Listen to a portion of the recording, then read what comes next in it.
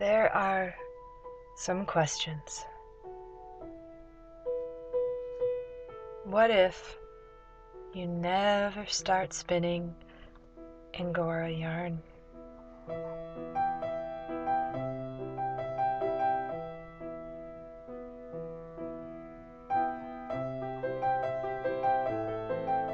What if you never get the courage to buy your first Angora rabbit?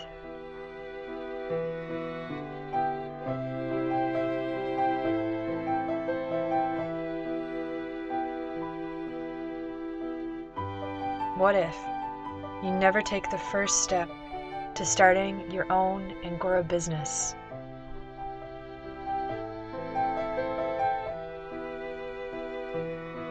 And what if you let one more thing come between getting the spinning wheel you want?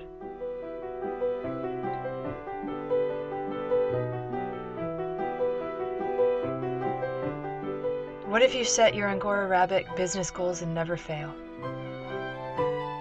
What if you never give up spinning Angora yarn?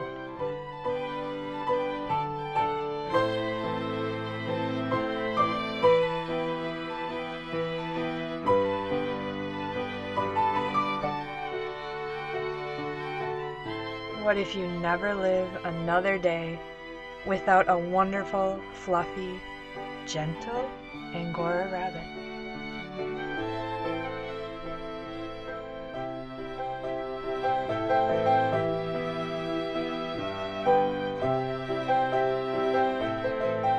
And what if all of it is never time wasted?